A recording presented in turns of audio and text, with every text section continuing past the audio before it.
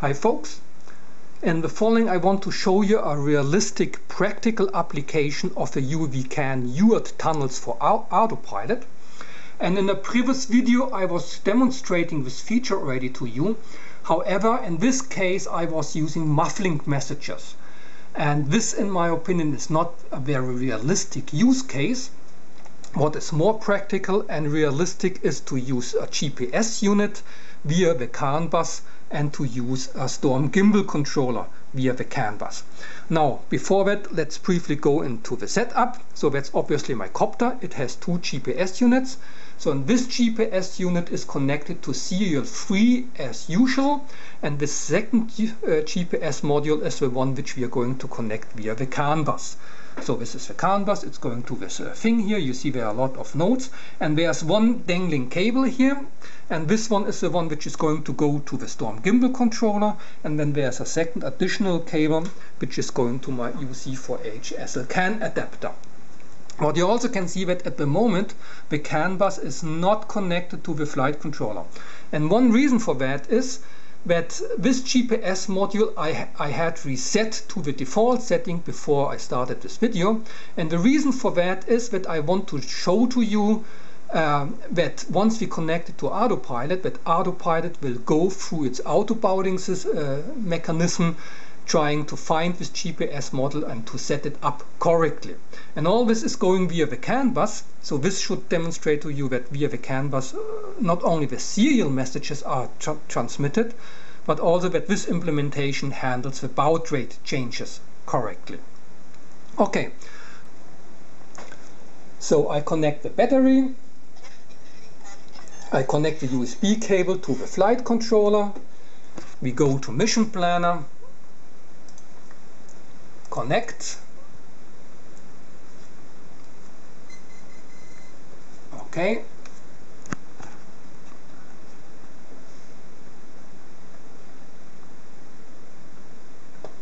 And we can see already a lot of things happening. So the first thing is that this GPS module on serial number 3 has been detected, and now it also has been put into action. We can see that there's a no fix here. A second thing you can notice is that there are a lot of UC4H nodes on the CAN bus, and the particular one of interest is now this GPS-Magnetometer one.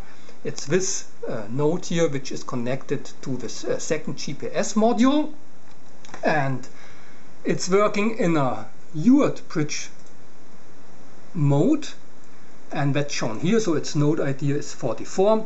It's emitting magnetic field messages, and that's the important part now, that its UART bridge is configured to the channel ID number 44.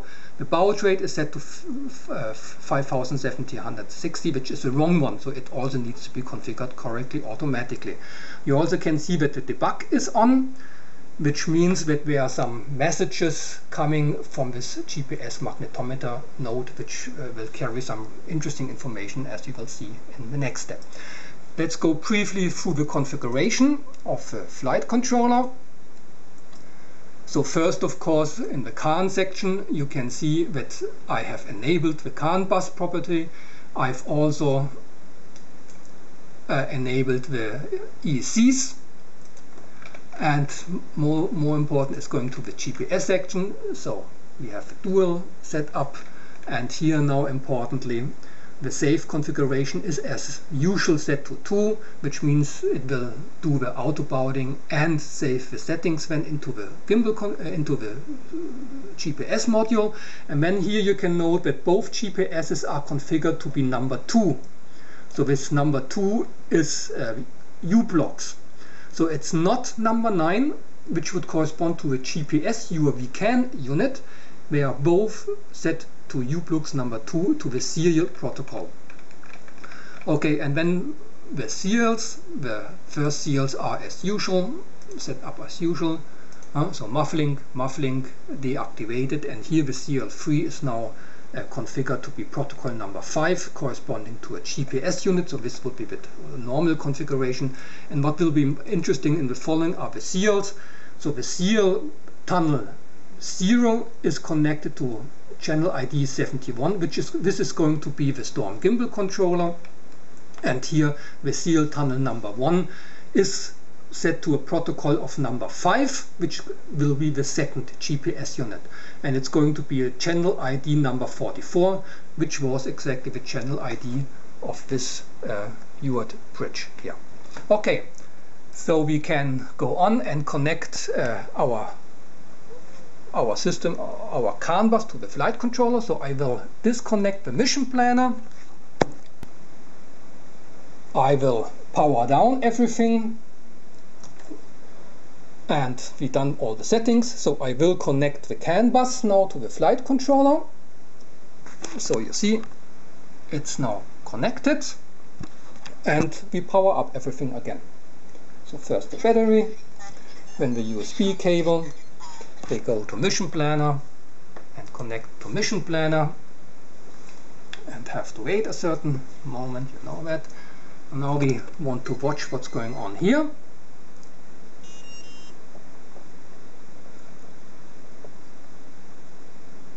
So GPS number 1 has been detected. Now that's the interesting thing. GPS number 2 also has been detected as U-blocks, so it behaves like it would be connected to a serial port.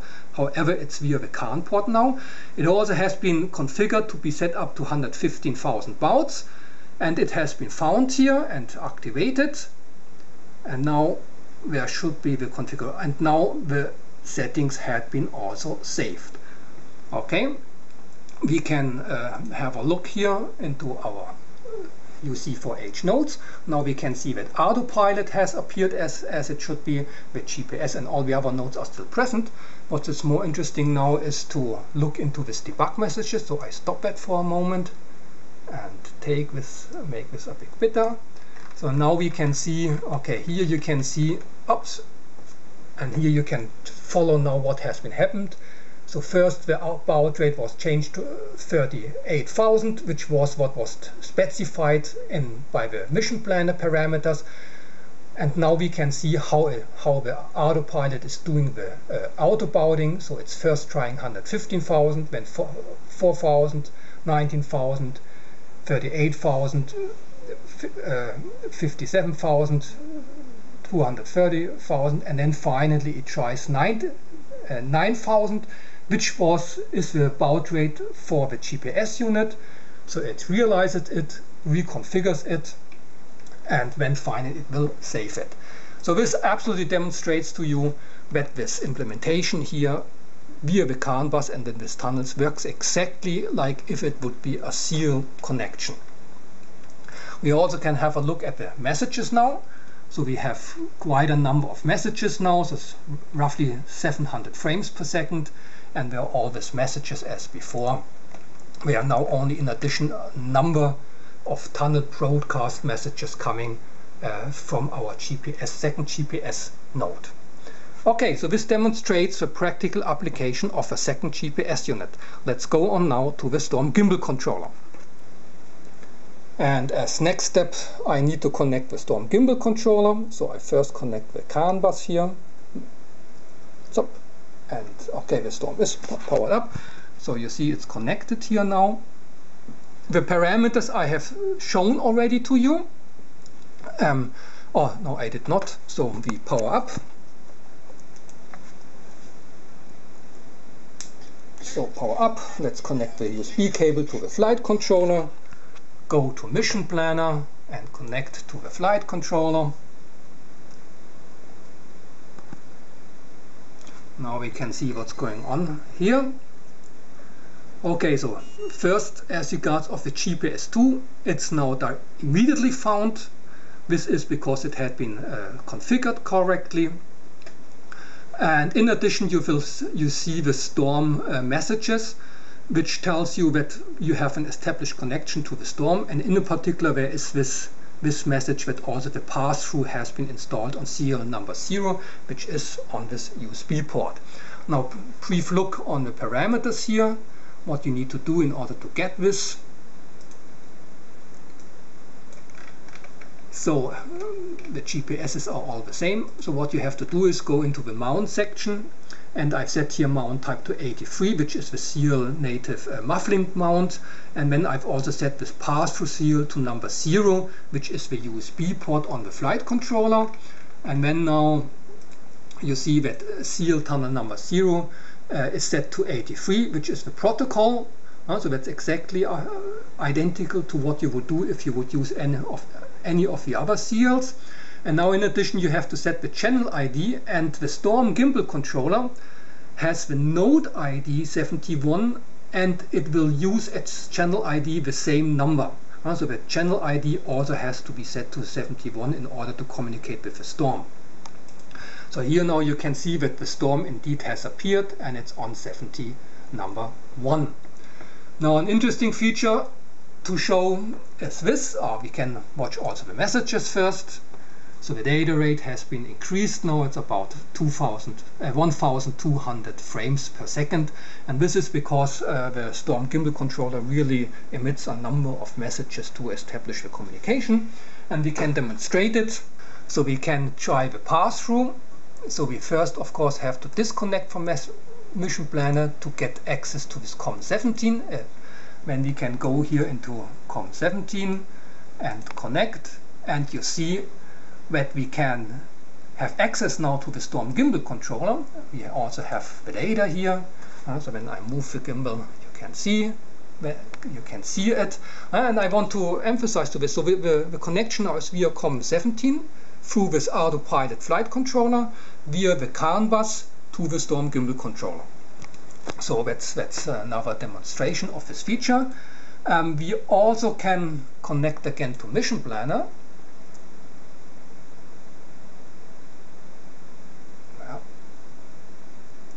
Okay.